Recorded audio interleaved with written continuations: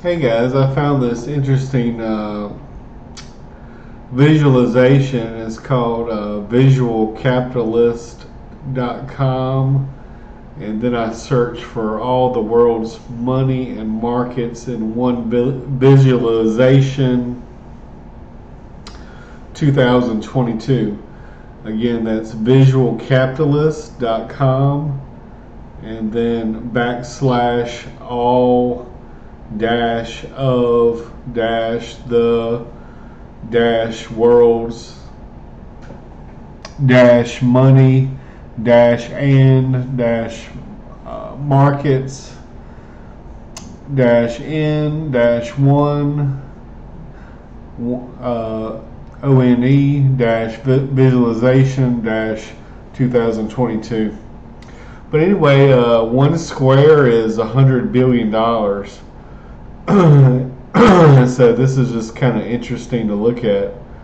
You got all the world's currency, the world's gold jewelry, gold bars, central banks, the world's billionaires, central bank balance sheets, the S&P 500, and then everyone else.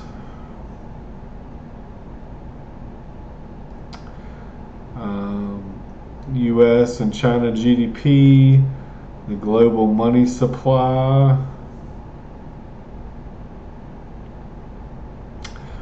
the U.S. stock market, the NASDAQ, the world stock market, the global debt, governments, financial sector, household. Then we got real estate, which is estimated at $326 trillion.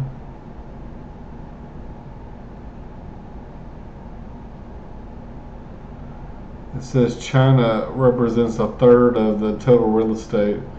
Agriculture, commercial, North America, global wealth, European global wealth, China, Asia Pacific, India, Latin America, Africa. And then we got something called derivatives. According to the BIS, the market value of derivatives is now $12.4 trillion. What is a derivative? A derivative, Warren Buffett would say that a derivative is weapons of mass destruction.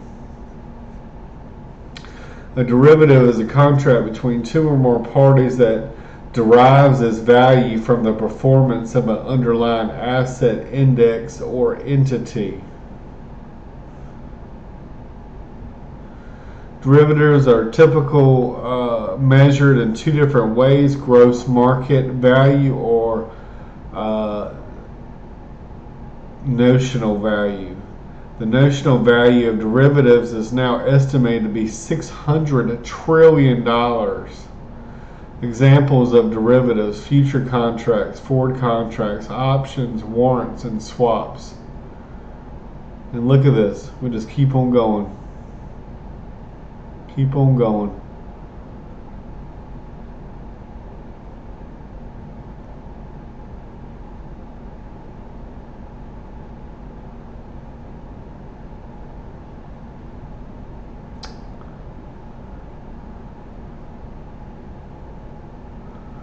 But yeah, that's the derivatives market. There was this article that came out recently.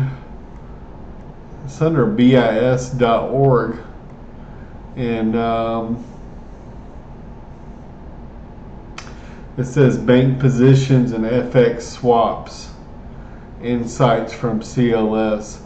So if you're interested in diving more into this, this is and I just Googled it. Just Google bank positions and FX swaps, and it'll pop up.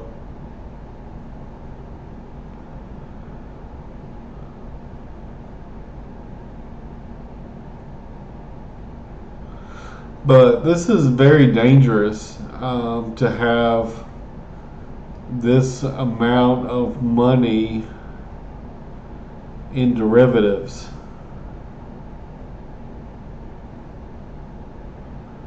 $600 trillion.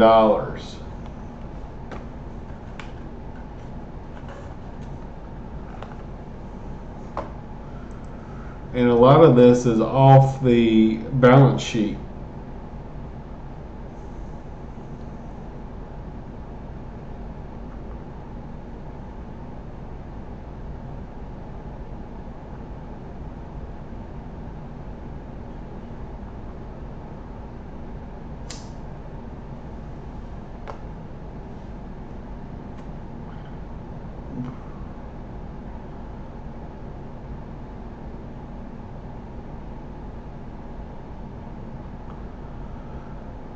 But you can imagine how dangerous this is to have $600 trillion in derivatives.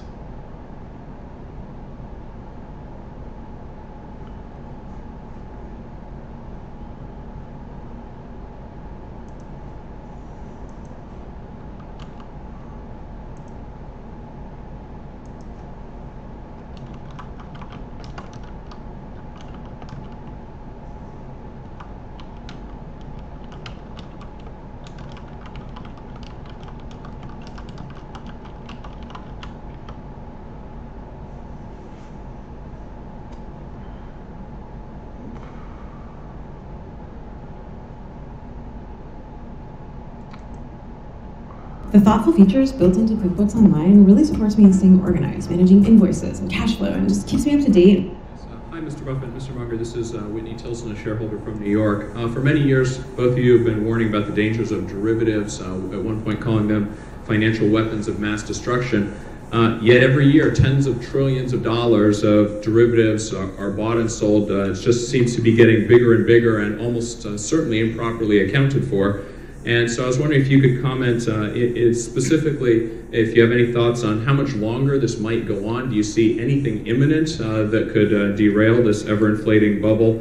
What might trigger it? And who should be doing what to try and mitigate this looming danger? Well, we've tried to do a little to mitigate it ourselves by talking about it, but you're right that. And it isn't the derivative itself. I mean, there's nothing evil about a derivative instrument. As I mentioned, we have 60 some of them at Berkshire, and on Monday I will go over with the directors, I'll go over all 60 some, and believe me, we'll make money out of those particular instruments. But the usage of them on an expanding basis, more and more imaginative ways of using them, introduces essentially more and more leverage into the system. And it's an invisible or largely invisible sort of leverage. If you go back to the 1920s, after the crash, the United States government held hearings. They decided that leverage, margin in those days as they call it, leverage contributed to perhaps the crash itself and certainly to the extent of the crash. And it was like pouring gasoline on a fire was when people's holdings got tripped. You know, when stocks went down 10%, people had to sell, another 10% more people had to sell, and so on. So leverage was regarded as dangerous, and the United States government empowered the Federal Reserve to regulate margin requirements, regulate leverage. And that was taken very seriously. And for decades, it was a source of real attention. If you went to a bank and tried to borrow money on a stock, they made you sign certain papers as to that you weren't in violation of the margin requirements, and they policed it. And it was taken quite seriously when the Fed increased or decreased margin requirements. It was a signal of how they felt about the level of speculation. Well, the introduction of derivatives and index future, all that sort of thing, has just totally made any regulation of margin requirements a joke. They still exist, and it's an anachronism. So I believe, I think Charlie probably agrees with me, that we may not know where exactly the danger begins and at what point it becomes a super danger and so on. We certainly don't know what will end it precisely. We don't know when it will end precisely.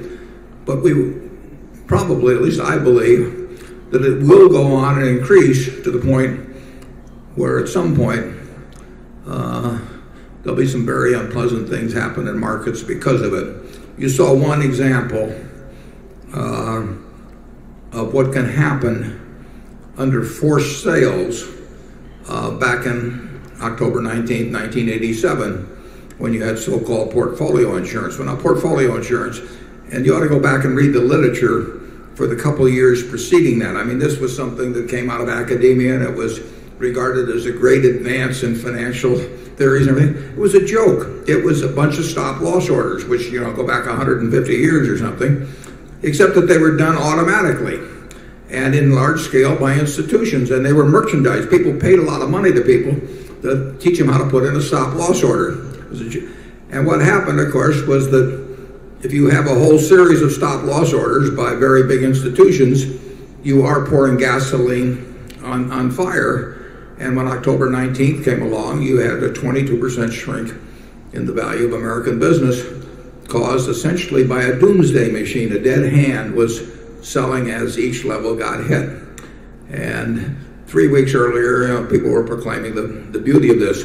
Well, that is nothing compared. It was a formal arrangement to have this dynamic hedging or portfolio insurance sell things. But you have the same thing existing when you have fund operators operating with billions and in aggregate trillions of dollars leveraged, who will respond to the same stimulus.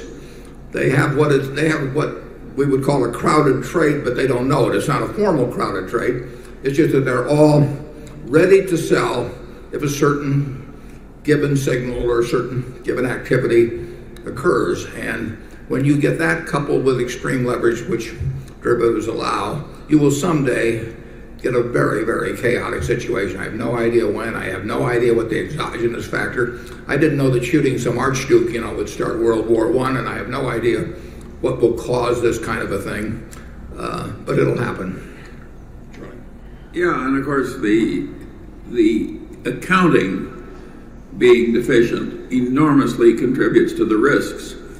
If you get paid enormous bonuses based on reporting profits that don't exist, you're going to keep doing whatever causes those phony profits to keep appearing on the books. And what makes that so difficult is that most of the accounting profession doesn't even recognize how stupidly it is behaving. And one of the people in charge of accounting standards said to me, well, this is better, this derivative accounting, because it's mark to market. And don't we want current information? And I said, yes, but if you mark to model and you create the models and your accountants trust your models, and you can just report whatever profit you want as long as you keep expanding the positions bigger and bigger and bigger, the way human nature is, that will cause terrible results and terrible behavior. And this person said to me, well, you just don't understand accounting. If 4 years ago or whenever it was when we started to liquidate Gen Re's portfolio, we had reserves set up for in the hundreds of millions and all sorts of things. And our auditor, and I emphasize any other of the big four auditors, absolutely would have attested to the fact that our stuff was marked to market. I just wish I'd sold the portfolio to the auditors that day. I'd be 400 million better off. So it's a real problem. Now, there's one thing that's really quite interesting to me. If I owe you on my dry cleaning bill or something $15 and they're auditing the dry cleaners, they check with me and they find out that I owe you $15 and it's all fine. If they're auditing me, they find out that I owe the dry cleaner $15. There are only 4 big auditing firms, basically in this country. And I will And so in many cases, if they're auditing my side of the derivative transaction, what I'm valuing it at, the same firm may often be valuing or attesting to the value of the mark by the person on the other side of the contract. I will guarantee you that if you add up the marks on both sides, they don't equate out to zero. We have 60 some contracts, and I will bet that people are valuing them differently on the other side than we value them themselves, and it won't be to the disadvantage of the trader on the other side. I don't get paid based on how ours are valued, so I've got no reason to want to game the system. But there are people out on the other side that do have reasons to game the system. So if I'm valuing some contract at plus $1 million for Berkshire, that contract on the other side is just one piece of paper. It should be valued at a minus $1 million by somebody else. But I think you probably have cases, and I'm not talking about our auditors, I'm talking about all four of the firms. But they have many cases where they are attesting to values of the exact same piece of paper where the numbers are widely different on both sides. Do you have any thoughts on that, Charlie? Well, as sure as God made little green apples, this is going to cause a lot of trouble in due course.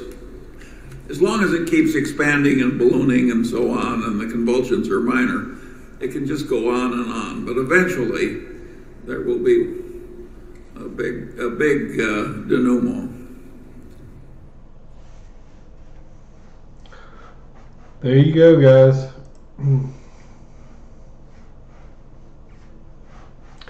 Thanks for watching.